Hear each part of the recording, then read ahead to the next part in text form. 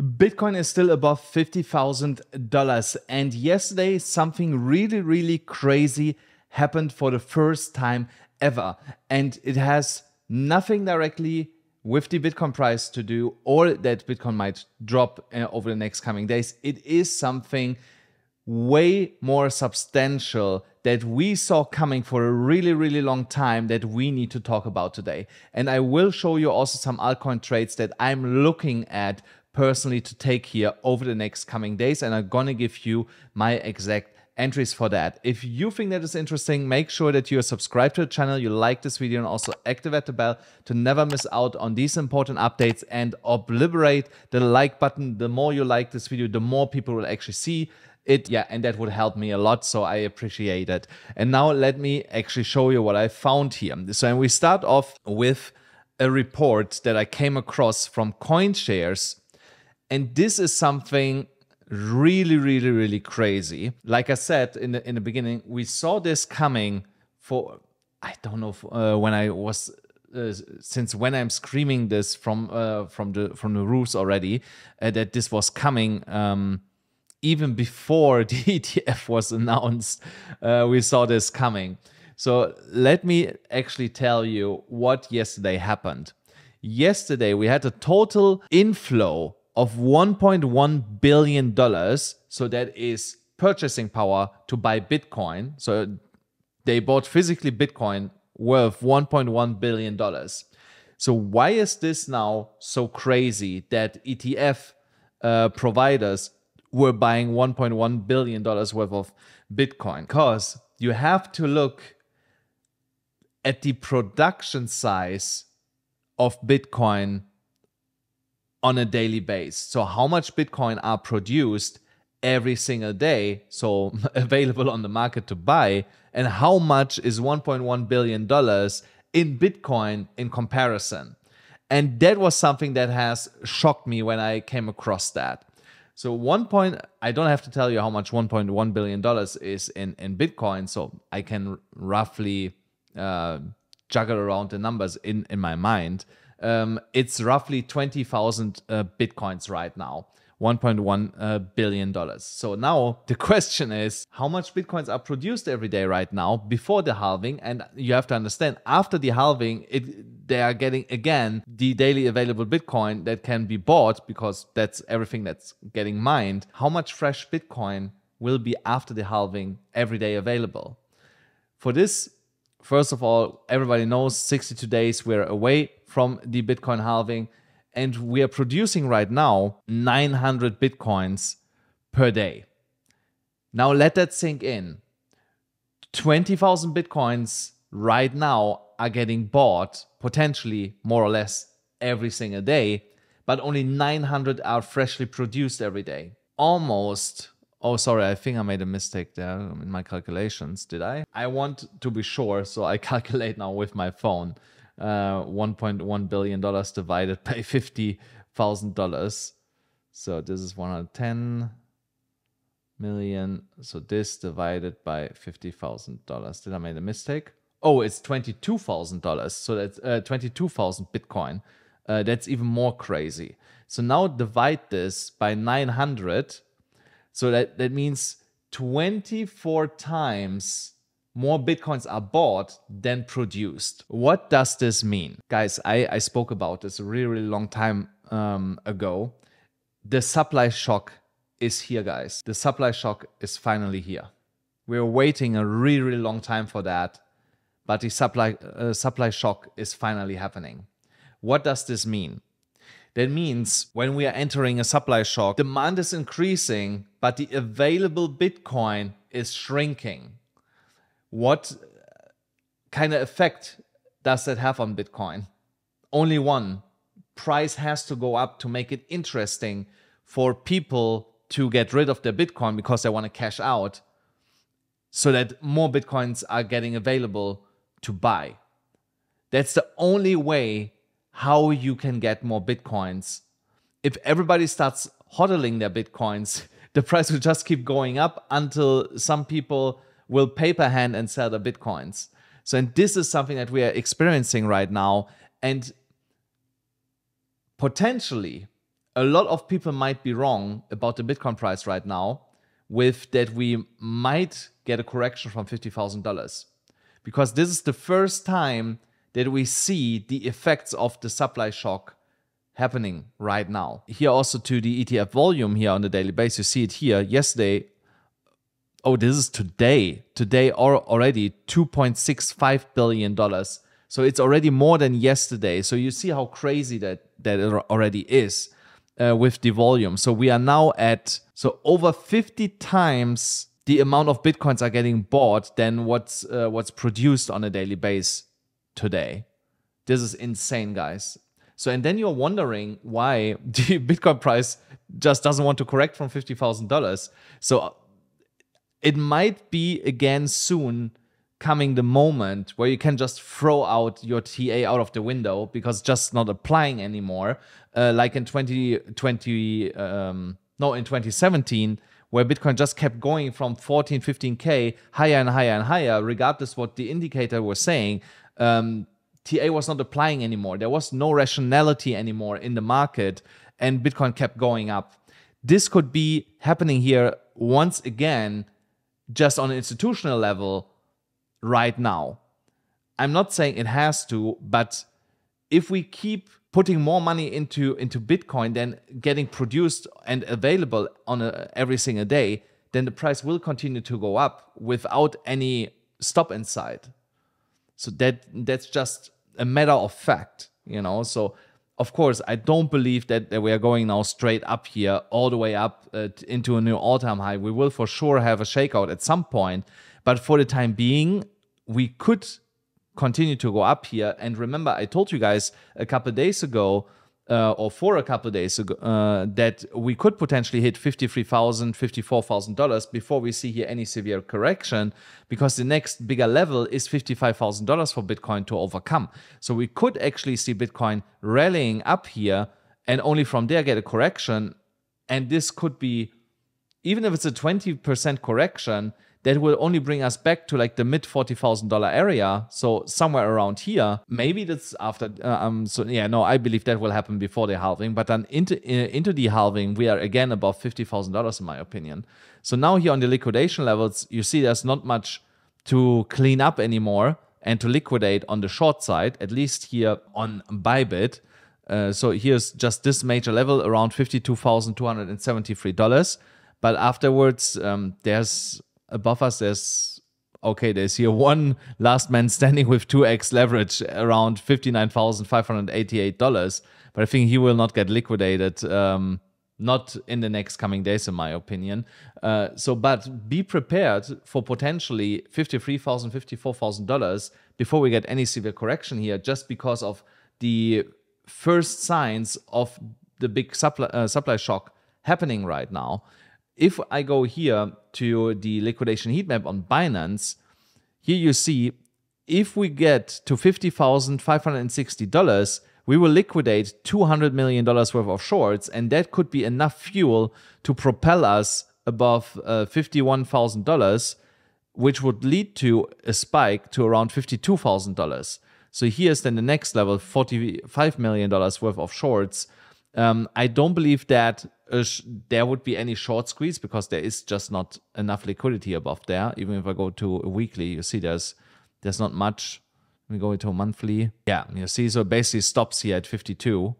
Let me see on a 6 months level. Yeah, okay, there's something, but there's not really a lot of liquidity up there. There's a really low liquidity to grab if we would go into these levels.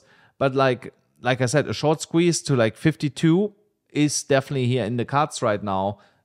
If institutions just keep buying and buying and buying and outpace the daily production of Bitcoin and make it harder to buy Bitcoin overall, because also the exchanges running out of Bitcoin. And not only that, the OTC desks have already no Bitcoins anymore. So, and that is actually the reason why the Bitcoin price keeps going up, because now exchanges or OTC desks for ETF providers are forced to buy Bitcoin on the spot market because they have they ran out already, you know. So the ETF providers, they bought everything what they had in an insane pace. And now, because they ran out, even the OTC desks have to buy Bitcoin from the spot market. Here on the daily chart, we are nicely above the monthly prior pivot here. The EMA ribbon is spreading wide open. Again, I told you guys that's what I would like to see, but also the price action is really far away from the EMA ribbon. So at some point, we will come back down to test the ribbon here once again. We don't have to break under the ribbon, but a retest, most likely here into the middle. Again, that would be where I would also imagine it to be, around the mid $40,000 level.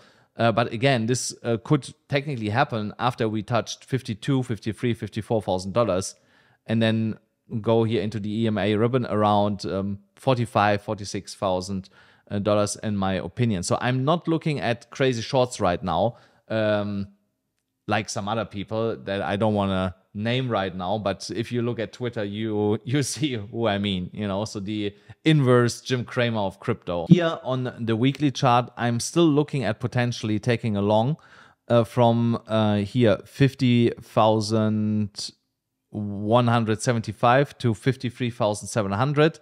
Still looking at this, but I am also looking closely where I would like to enter on lower time frames. So just that you're aware of that. Here on this daily chart there, I just want to point out here, the stochastic RSI is still pretty high. The RSI is also getting overheated right now, which is normally suggesting that at some point in the next coming days, we should actually reach the top and see then a correction from here. But again, we don't have to see a top until $52,000, $54,000 right now. So I want to go here into a lower time frame. Just let me try to find the right chart. So here you see we have here some consolidation going on with an upward sloping trend line. As long as we are holding here above the trend line, I'm not expecting Bitcoin to go here into lower prices. Here you see our resistance area right now from 50,100 to 50,251. If we overcome that area, then we will break into higher prices. Here on the 30 minutes chart, yeah, there we still have some room to go up here based on the stochastic RSI, but the RSI is going more or less sideways down. That is a bearish divergence. Look at this here. So here we have a bearish divergence. RSI going down, price going up. So that is a bearish divergence on the 30 minutes chart. So we should be a little bit careful. So there could be really soon be a shakeout already be happening, even potentially even before we hit $52,000, $54,000. So I just want to point that out. So if we break here, in my opinion, if we would break here under 50, let it be here under $49,800. If we break under that level, most likely we are going to see a shakeout to like 48,800. But from there, we could see a reversal to make the final top for now, and then turn around and go here into these support areas below us. So just that you are aware of that. So here on the 4-hourly chart, here is not yet a bearish divergence, but I think on the daily is also one already. And guys, don't forget, if you want to trade with me together, Bitcoin calls and also the altcoin trades, then do this on BYBIT or on BitGet. You still get $30,000 for signing up on BYBIT and on both exchanges. You could be eligible for a crypto debit card. You have to check if your country can receive one. And if you just want to follow my trades and basically make money on autopilot, go to CoinW or to FAIRDESK. On FAIRDESK, you still have the highest bonus in the industry, $120,000. And there you can copy my trades without KYC, without a VPN. So just use the links here in the pinned comment and in the description below. And if you think you want to learn properly to trade and learn the way how I taught thousands of people already to become profitable, then go to amcrypto.us and buy one of my programs. I can guarantee you, you will not find a better program out there right now. When we're looking at the Bitcoin dominance and starting to talk about altcoins, we see happening here exactly what I was expecting, and that is a rejection from 54%, That's why we see some altcoins mooning right now. I would like to see here some more follow through on the Bitcoin ones that we break here lower and altcoins massively start to run. This will be definitely the case. We just have to be patient. We need to wait for this potential shakeout on Bitcoin that could happen today, tomorrow. And then when Bitcoin goes back up to create the final top, altcoins will run at the same time because people will also take along the way their profits out of Bitcoin and rotate it into the altcoin market. So we see this already happening here to a certain extent when we're looking at the total crypto market cap here, because we just broke $1.79 trillion.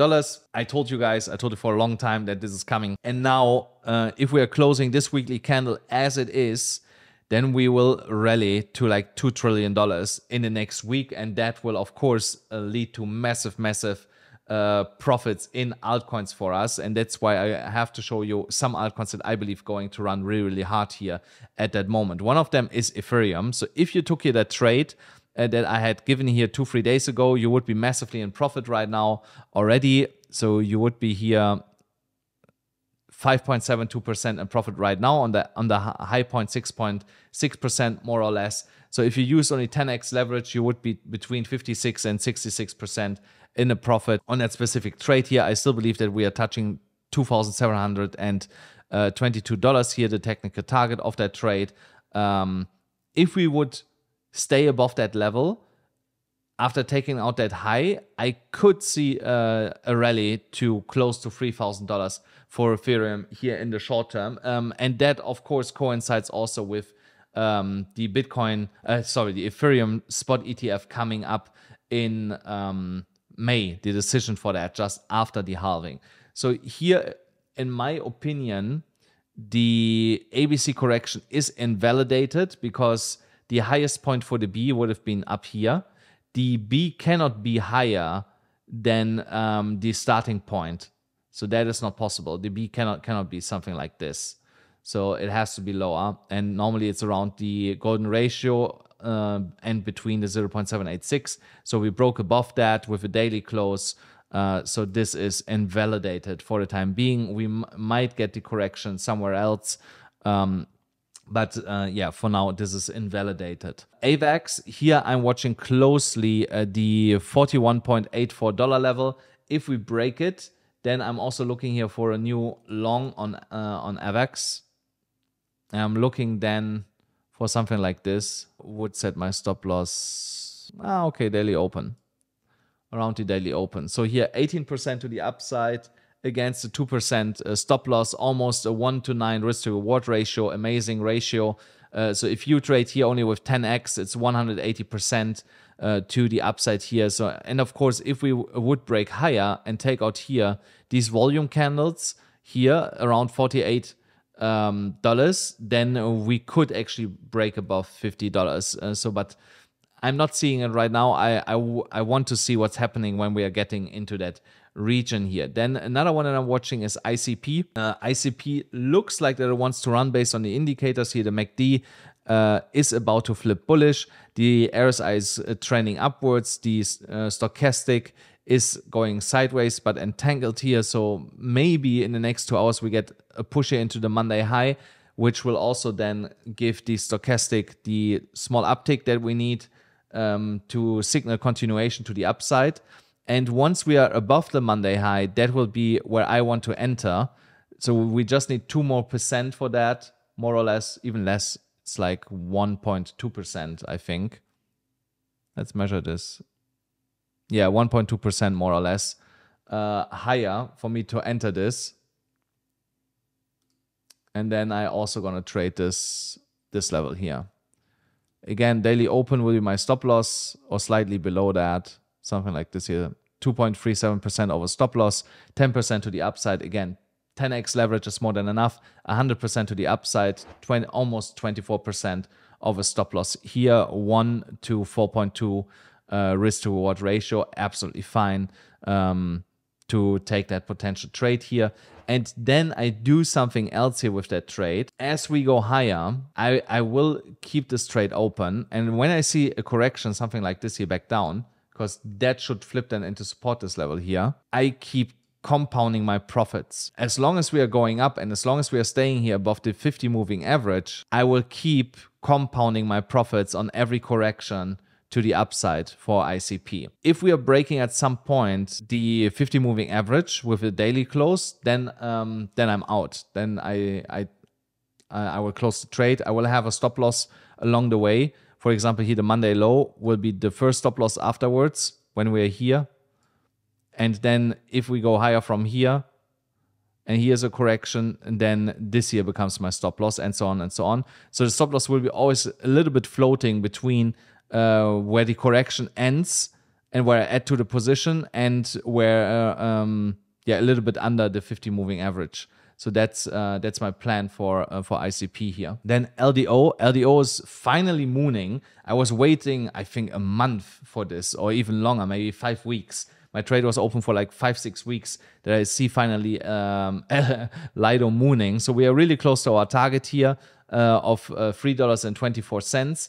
If we break that level, then I can imagine that we are going higher to like $3.49, $3.76, something like this between the lines. And why do I believe that? Because here on the weekly, the stochastic RSI is about to turn around. So the next 2 weeks, 3 weeks should be really, really bullish for LDO, maybe even 4 or 5 weeks, you know. So because we're just about to turn around here, if we get a buy signal at this weekend, then this would look something like this. And then we have like 2-3 more weeks where we go up. So this can potentially go to $4, $5, maybe even higher than that. So, and I'm basically waiting for this to be happening. That's why I keep holding my trade. I'm just a little bit underwater because a long time ago, around $3.23, I actually entered this trade. And yeah, so now I'm almost at plus minus zero at this specific trade here again. So otherwise, if you took it where I told you to, then you are in nice profits here and can just ride this to the upside. Then RNDR. That is really mooning today. I should have kept the trade that I had yesterday on it at, I don't know, $4.77 or something. I got stopped out. Here, yeah, actually I wanted to take a trade around $5, but now it mooned already without me. So it's 2% already higher than I wanted to enter, because I believe here the extended golden ratio 1.65, 1.618 at $5.48, $5.50 is the next target here, because we have taken out these highs with that move here already. So I don't know if we were ever that high. Yes. So if we are taking out here this high at $5.29, we will go in price discovery, I think. I think we were never higher than that. Okay, yeah, we were $6.64 when they launched. But you see, we are really close to going into price discovery for RNDR. And that could be because of a new partnership that NVIDIA announced that came out today, that RNDR is pumping like that. Then another one that I'm looking at is Solana. If Solana breaks here now above 114, yeah, basically where it is right now. So if it closes the a 1 hourly candle above that level, then it becomes a buy for me in 12 minutes.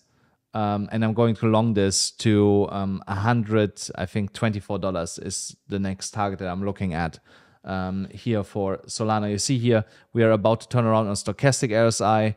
The MACD most likely will also signal continuation. The lower time frames, like 30 minutes, 15 minutes, starting to be bullish here again. Yeah, just on the higher time frames, we are a little bit overextended, but it could be a nice scalp. So I believe there is a little bit more steam in the still left for Solana to go up here. SNX is another one that I'm looking at right now. Here I wait actually for a small correction, because all time frames are a little bit overextended. The daily, only the weekly is bottoming out here. So, but here shorter time frames will give us, in my opinion, a better entry if we wait a little bit.